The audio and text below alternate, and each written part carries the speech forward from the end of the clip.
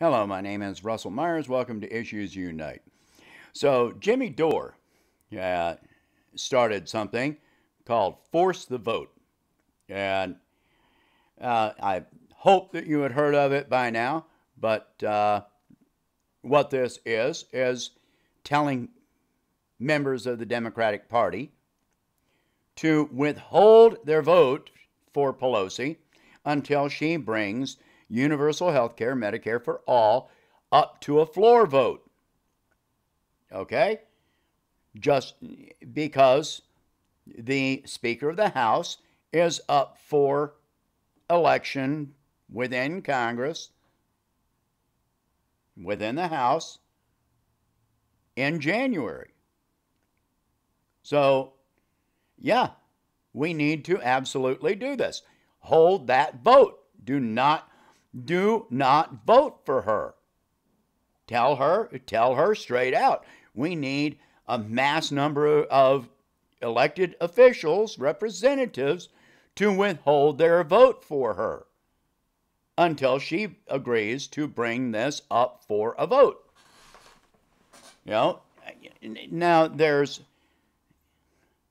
been this debate about, universal health care, and I get so sick of people, claiming, oh, well, the Republicans aren't going. No, we need a recorded vote on this. We need a recorded vote on Medicare for all. Oh, but the Republicans, okay, then we vote the Republicans out. The majority of Americans support Medicare for all. At least 80% of Americans support Medicare for all. Look at every other developed country. China, they say, oh, well, it'll destroy our economy. Really? Because China's passing us up at light speed. They've got universal health care. Every nation in the European Union has got universal health care. Look at the euro compared to the dollar in value, and look at what's backing it. Look at what's backing the Chinese currency. They have it backed by gold. They have it backed by their manufacturing capacity. Meanwhile, we've got a trade deficit with every damn country that we trade with, including Russia. And Russia has universal health care. Some people will try to bring up, oh, well, Lithuania, look at their economy. Look at the size of Lithuania.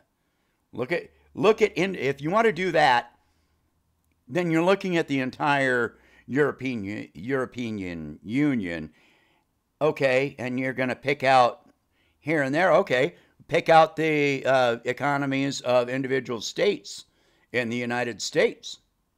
Look at those economies independently. You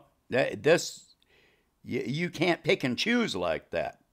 You got to look at the whole thing. Look at the quality of life in each of these countries and how they're ranked. Look at their security, which far exceeds ours. Their quality of life, their happiness, their everything. Their quality of life exceeds ours tenfold.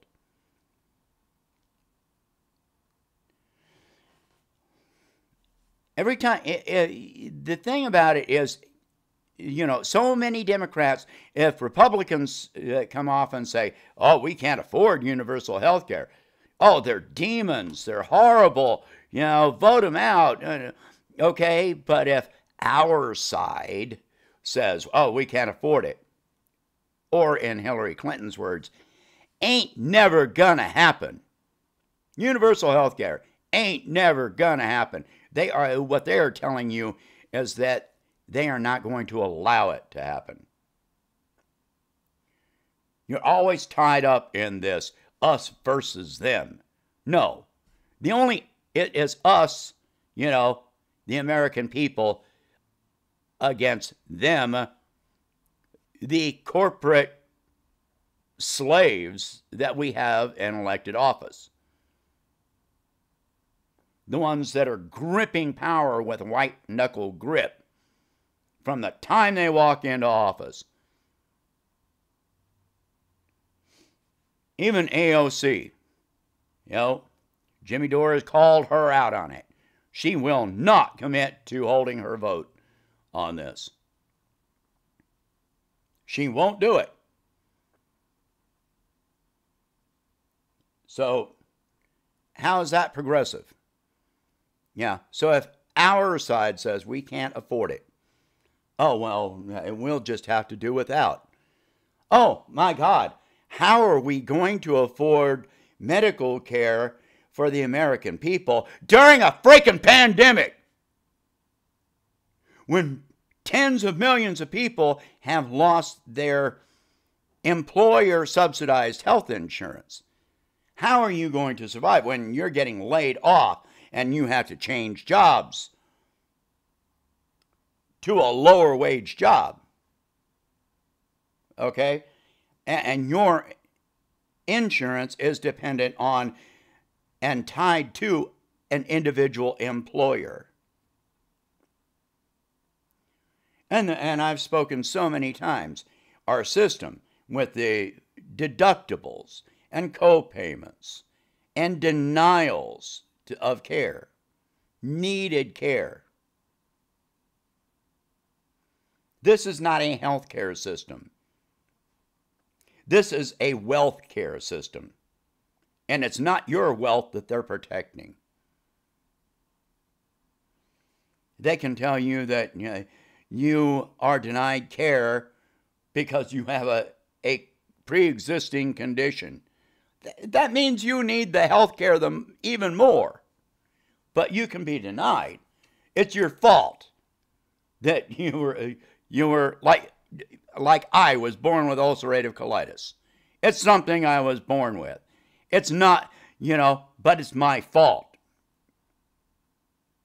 Yeah.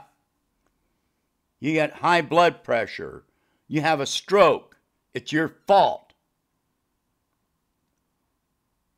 You have Crohn's disease. Whatever. Cancer. You had cancer once before. It's a pre-existing condition. Even if you don't have cancer now, you went through treatment and you're in remission, it's still a pre-existing condition, and they can refuse to pay for your care. You can go bankrupt just from what is left over if they do pay something. That is our system. That is what you are actually endorsing when you keep voting these people that say, we can't do it. We can't do it. We won't try. You keep voting these people into office and voting them into office and cheering for them.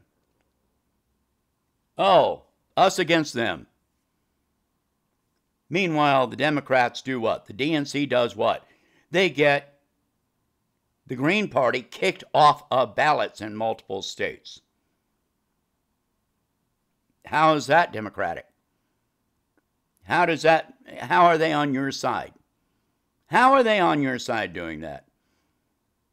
There have been several cases now in multiple states where the DNC, the Democrats, held fundraisers for Republican candidates when the Democratic candidate was a progressive and endorsed things like, oh, guess what? Medicare for all.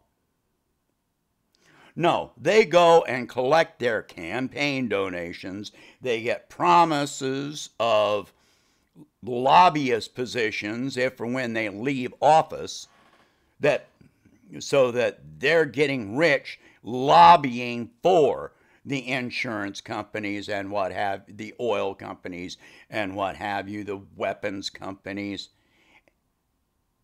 They collect this money for their campaigns and lobbying and all this stuff.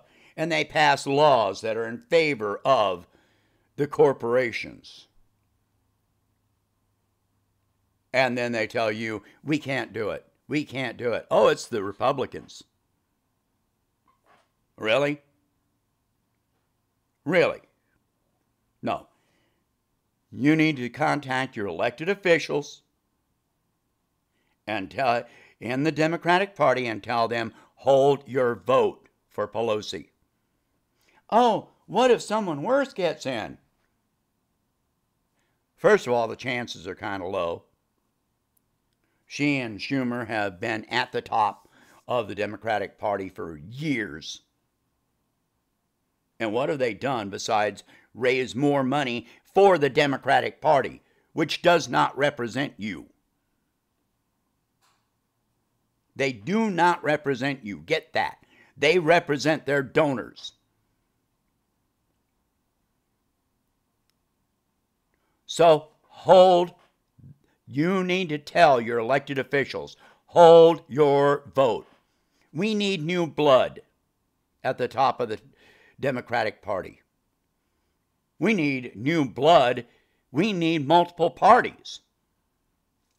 We need a third party and a fourth party to challenge these things. The DNC and the RNC run the Council on Presidential Debates, who disallow third party and fourth party candidates from even taking part in the debates. Compare this to other countries where they have 14 different parties represented on one stage during a debate.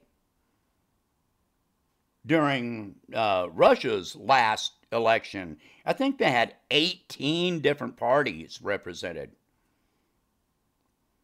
But according to our media, oh, well, Putin's, suppressing, this one guy that had less than 1% support. Yeah, it doesn't work that way. It does not work that way. We do not have a functioning democracy in the United States. Those are the words of Jimmy Carter. We do not have a functioning democracy in this country. Only we can change it. Stop whining. Stop whining and sitting back and just voting these people back in, voting these people back in. Let's make a change. We have to do it. Nobody is going to do it for us. All right? So I'm proud of Jimmy Dore. And, that is a really good movement he started. And I've been watching him since he was on TYT prior to the Democratic Convention in 2016. And I really cheered when he left them and started his own channel. So, if you ain't watching Jimmy Dore, you need to. Oh, he's too rough. He's too... Yeah, he doesn't cave in. He doesn't cave in. All right? You shouldn't cave in either. It's time to stand up. All right, so that's the end of this one. Please share this video. Talk about these subjects. If you can, then please donate $1 a month to help expand the channel. And I'll see you in the next one.